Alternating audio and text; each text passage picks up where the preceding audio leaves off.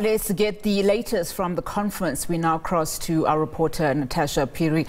Natasha, thank you so much for joining us this afternoon. Of course, a long day ahead for delegates and, of course, reporters. We know that the press briefing was just held a few moments ago, just to basically explain what will happen throughout the day in terms of those commissions that will be held. Of course, media are not allowed to be, in those sessions. Talk to us about some of the nuggets in terms of the president's speech. Of course, him saying that the party currently is at its most divided, most weakest and most vulnerable state.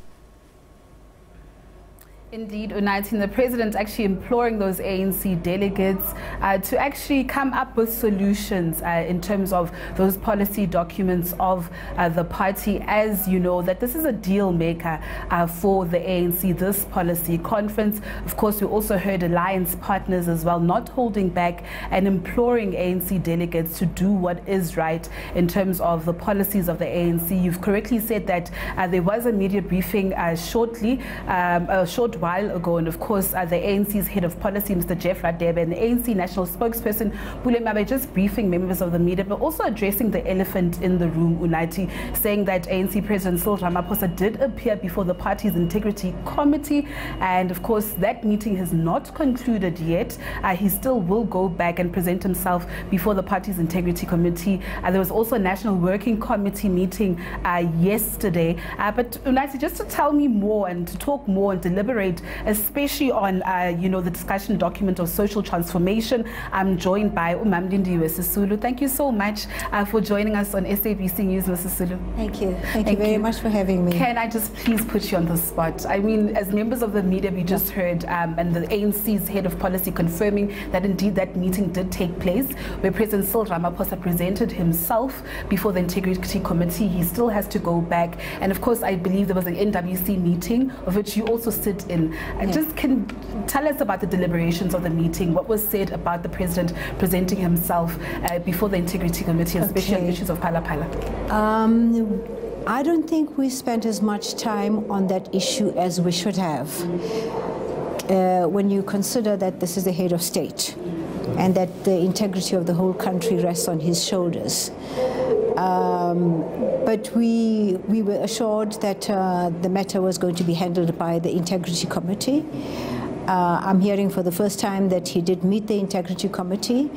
The information we have is that he still has to meet the Integrity Committee and he still has to provide all the necessary information. It's a very complex story that is very unfortunate because as the first citizen of the country, none of those things should be associated with him.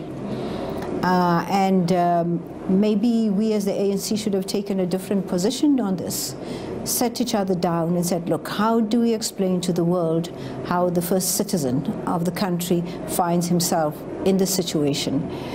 But we all tiptoed around the issue.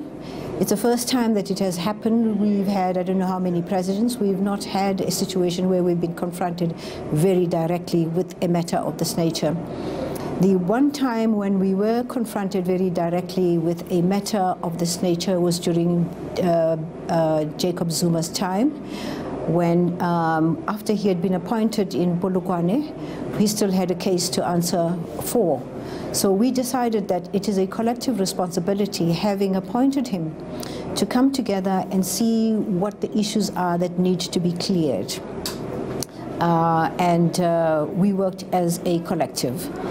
In this particular case, it looks like the lawyers or the president himself wants to deal with it in a personal manner. Unfortunately, it affects all of us because laws have been broken.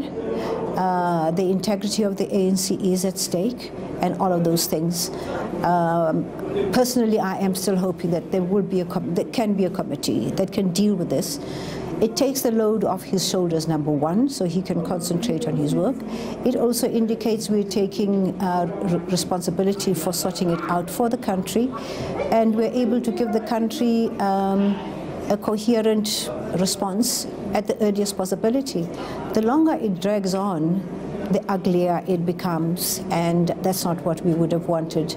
But if Bule Mabi and Jeff Khadebe say that he has appeared before the Integrity Committee, that has not been reported back to us, nor has the outcome of the Integrity Committee been reported to us.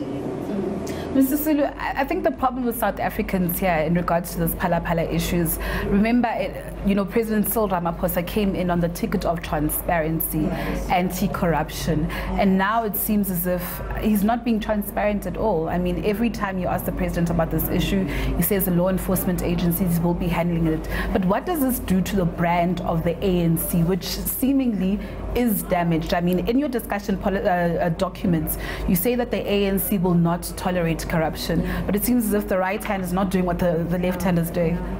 Well, as I said, my view would have been that we put together a team that will deal with all of these things so that we're able to respond to the questions such as you're asking me. I don't know what the Integrity Committee asked the President. I don't know what the President responded to when he talked to the Integrity Committee. So I'm not in a position to say anything about it. I am as, unfortunately, as uninformed as you are. And it leaves the whole country uninformed. And the longer it drags on, the uglier it gets. And perhaps in the discussions that we will have, we might persuade everybody that let's have a team of people working on this so that we can give a coherent answer to the nation. And it's possibly also very embarrassing for the President to be confronted with this on a regular basis. But he is the president of the ANC, and we all collectively have to make sure that we give answers on behalf of the party and on behalf of the position that we hold in society. You are the chair of the portfolio on social transformation. Yes, in light of what actually happened in the Eastern Cape, the Enyobeni Tavern, where about 21 young children actually lost their lives. Let's talk about the draft bill to ban alcohol advertising. There's a discussion on whether it should be converted to a money bill with a levy to fund sports, arts and culture and educational programs. How far is the ANC in terms of that? Well, we've been talking about this for a very long time. As society develops and our moral standards go lower,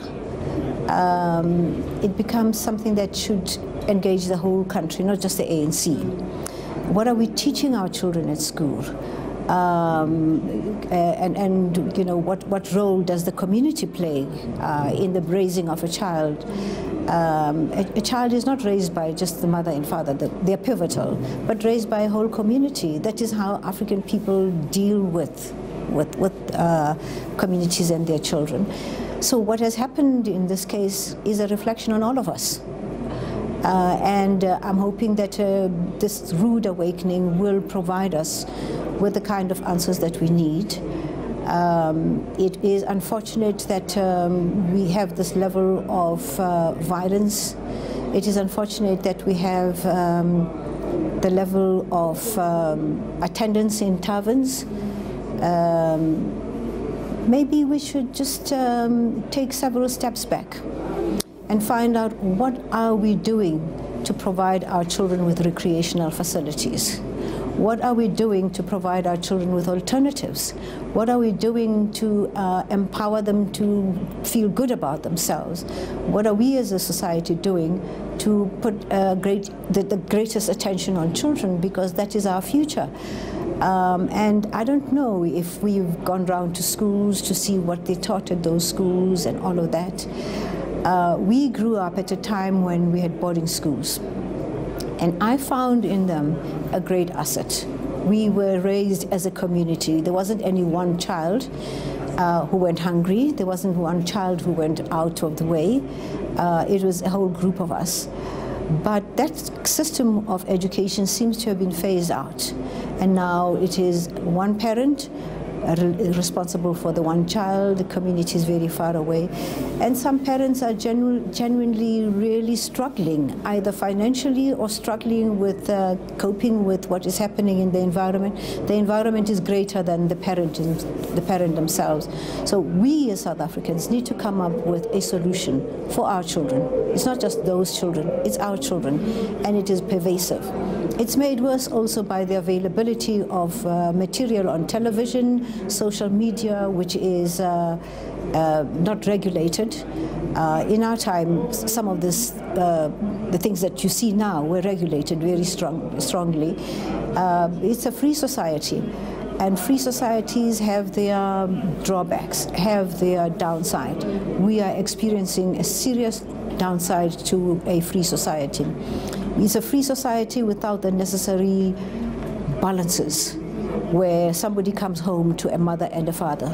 Some of these children might not have a mother and father. Some of these children might not have the comfort of a good meal.